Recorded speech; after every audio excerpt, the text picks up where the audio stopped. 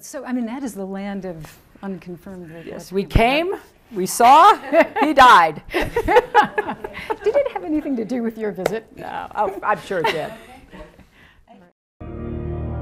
If you ask many people what actually happened in Libya around 2011, or if anything happened at all, many will probably say they have no clue.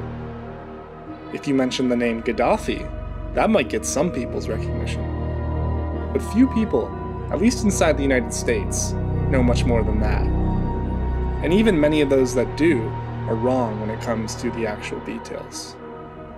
Of course, the main reason what happened in Libya is so little understood is, unlike the quagmires in Afghanistan and Iraq, once Libya was bombed, we just left. Libya was an embarrassment we could put behind us, as America wasn't affected by the results, at least in any obvious ways. But Libya very much was affected by the results. In fact, no country has ever been so totally destroyed by the West's actions with so little effort as in Libya. Libya today is a failed state. But how did it come to this? Who's at fault? And who really is Muammar Gaddafi? To start, we have to go back. All the way back to the year 1969.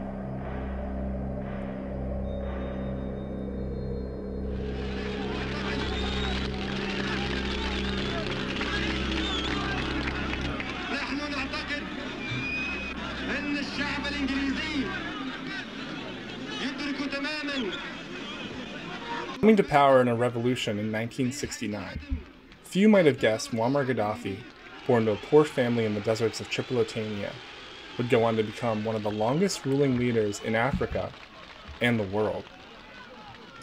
Growing up in America, Gaddafi had always been a boogeyman for me, a monster, and with his villainous sort of swagger and that intimidating name, he fit the bill.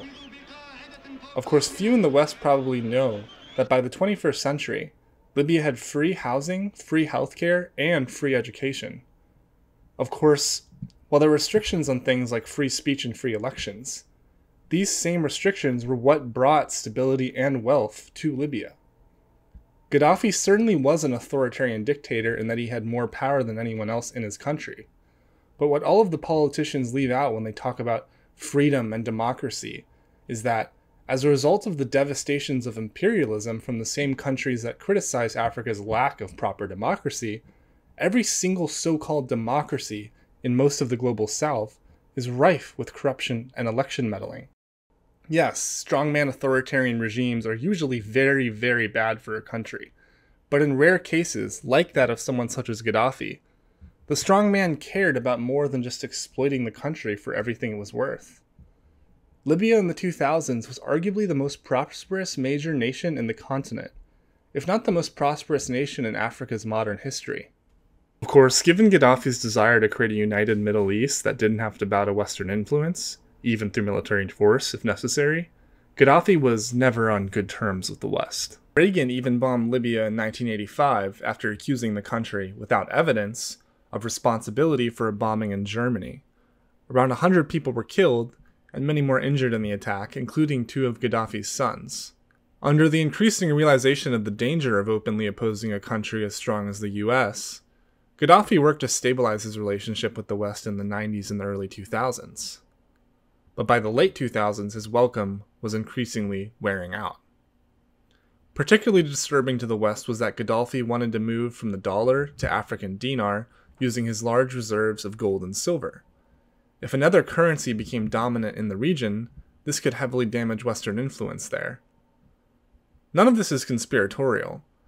An email sent during the Arab Spring uprising in Libya to the at-times Secretary of State Hillary Clinton from her advisor Sidney Blumenthal with the subject title "France's Client and Gaddafi's Gold" can be found right now on the State Department website, and shows that their intentions all along were to defeat Gaddafi in order to prevent Libya from growing more powerful.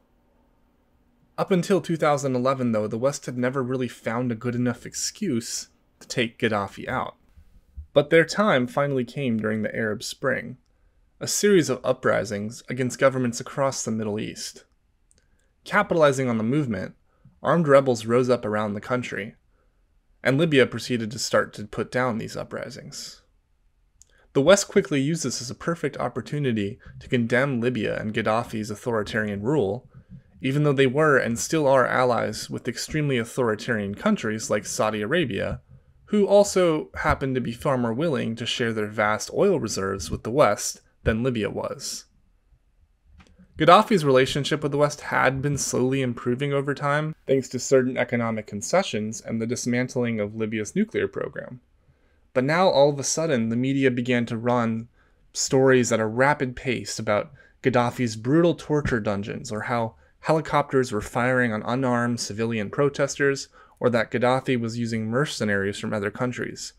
All claims that Amnesty International either could find no evidence for, or later debunked as lies. The media also portrayed most of the people that rose against Gaddafi as peaceful protesters from all walks of life in Libya and simply fighting for freedom and human rights. According to a report released in 2016, however, this is all a lie. The rebels in actuality, rather than some spontaneous movement of the working class, were found by the report to be composed mainly of the middle and upper class, angry that their property had been seized in the revolution decades ago, as well as far-right Islamists, including Al-Qaeda and ISIS, angry that Gaddafi, who was a devout Muslim, was still not quite repressive enough in his interpretation of Islam. The biggest news that came out of Libya was a mass rape campaigns carried out by Gaddafi's troops with the use of Viagra, and which Gaddafi was allegedly distributing to them for that purpose. The story, which received endless coverage in Western media, was reportedly backed up by a questionnaire conducted by a psychologist named Seyham Sargiwa of 60,000 refugees, in which 295 people responded saying they had been raped.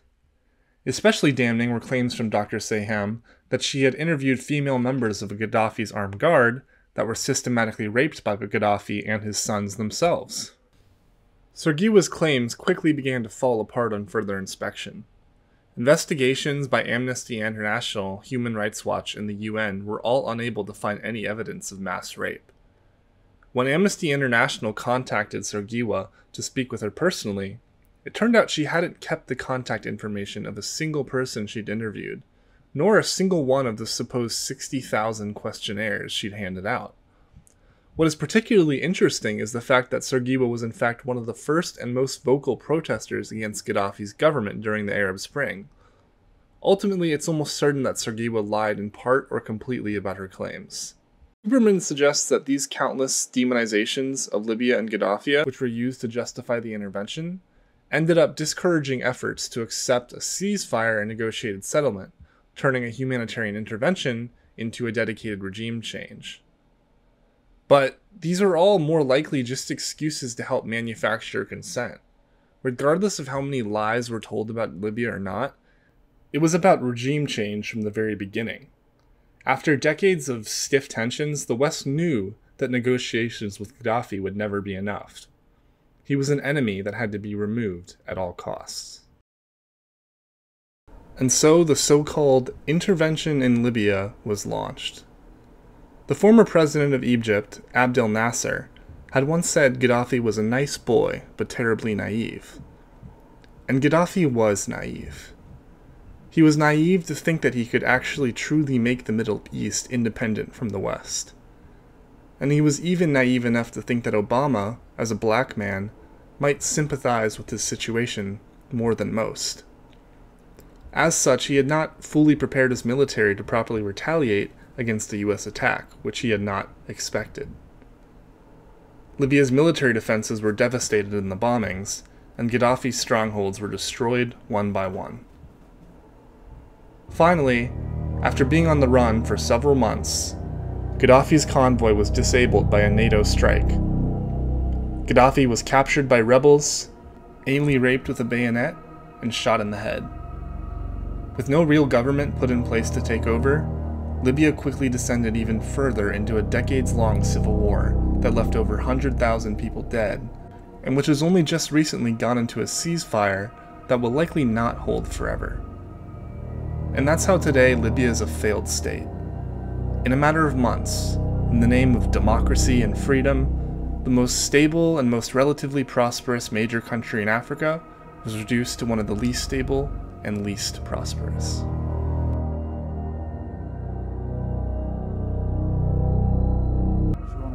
there were things I could see from here that I couldn't see from there when he became prime minister. What's the biggest takeaway for you? I'll give you an example of a lesson I had to learn that still has, ramifications to this day, and that is our participation in the coalition that overthrew Gaddafi in Libya. I absolutely believe that it was the right thing to do. When people say, look at the chaos, should have let Gaddafi stay there, they forget that the Arab Spring had come full force to Libya, and had we not intervened, it's likely that Libya would be Syria, right? Because Gaddafi was not going to be able to contain what had been unleashed there, and so there'd be more death, more disruption, more destruction. But what is also true is that I think we underestimated, our European partners underestimated the need to come in full force. If you're going to do this, then it's the day after Gaddafi's gone, when everybody's feeling good and everybody's holding up posters saying, "Thank you, America." At that moment, there has to be a much more aggressive effort to rebuild societies that didn't have any civic traditions, right? You've had a despot for 40 years in place. There are no traditions there to build on. Obama is lying when he says that Libya would have turned into another Syrian civil war if NATO hadn't intervened.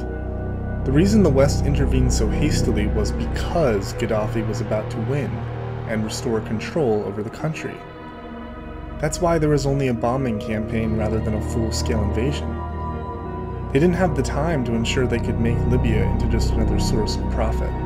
It's telling how ignorant Obama is of America's past, that he doesn't think it's a mistake that he destroyed the most advanced country in Africa, or that he went in at all. Obama's biggest regret is that he didn't go in full force, didn't turn Libya into another Iraq or Afghanistan, caught in an endless, unwinnable quagmire. If the most relatively progressive president America's had in decades sees things this way, maybe we should be taking another look at our own so-called civic traditions. And watch the program tonight. Ask yourself this: who do you believe? A dictator's words or your own eyes and ears?